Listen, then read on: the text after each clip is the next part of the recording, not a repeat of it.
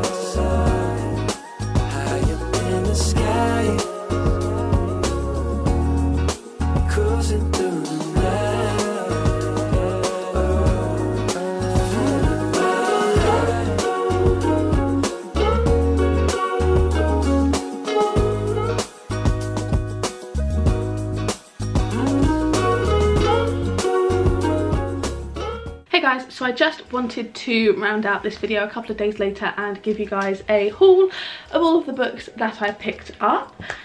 So I had such a fun time book shopping. I really want to do it again, but the first place we went was Forbidden Planet, where I was looking for two graphic novels. The first one being Sheets, which I've heard loads about and I think sounds super cute, and then the second was Laura Dean Keeps Breaking Up With Me. So I've heard good things about this, only really one recommendation, but I love the artwork inside. It's all black and white and pink, which I think is so pretty, and I don't know too much about it. It was in the LGBT section and I think it sounds really cool. I really want to start reading some more graphic novels. I think this one is also so pretty.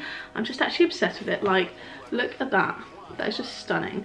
So yeah, really, really excited to read this one. I think I'll probably save it for like a 24-hour readathon, because then I can probably read it in about maybe like an hour or so.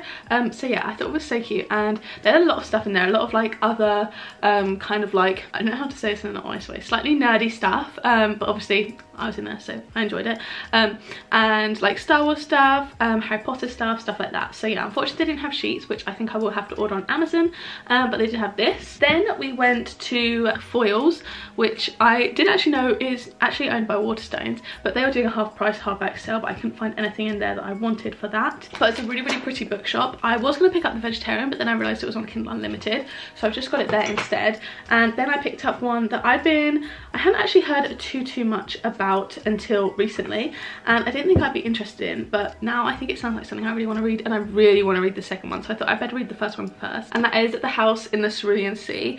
And this has great reviews. It's by TJ Klune. It's meant to be like a cozy fantasy, and I really want to get into fantasy, so I think maybe cozy fantasy is potentially the way to go with that. What I didn't realise is that my copy has a little bit of damage on the edge. I don't know whether that was before or after, so annoying. Anyway, this, firstly, the cover is just so aesthetically pleasing, but yeah, really excited about that one. Then we went to a little shop called Bookmarks, which had kind of a lot of non-fiction books. I didn't pick up anything in there.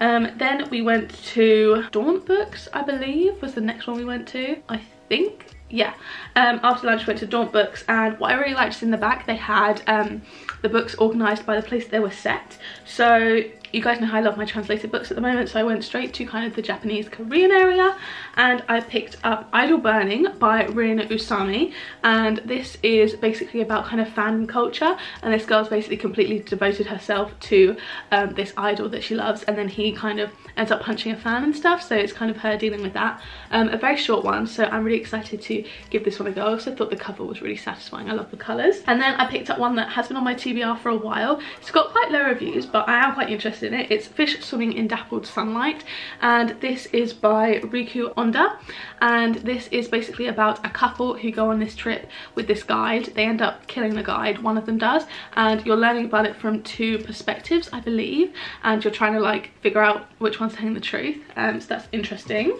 And then lastly, I went to Waterstones, where they had their half price hardback sale again. I'd actually already pre-ordered a book to collect there. I was looking for the Book of Cold Cases, but that wasn't in the sale, unfortunately, and neither was Killers of a Certain Age, which I also wanted to pick up.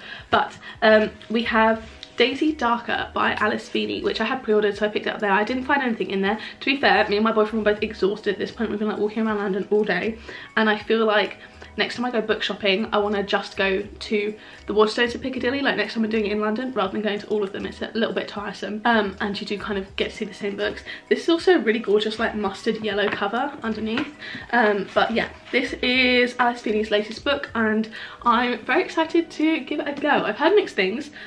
This is probably, I think, one of her least popular books, but yeah, I still want to read it, and I picked up in the hardback because it was like £8 or something, which is like basically the same price as the paperback.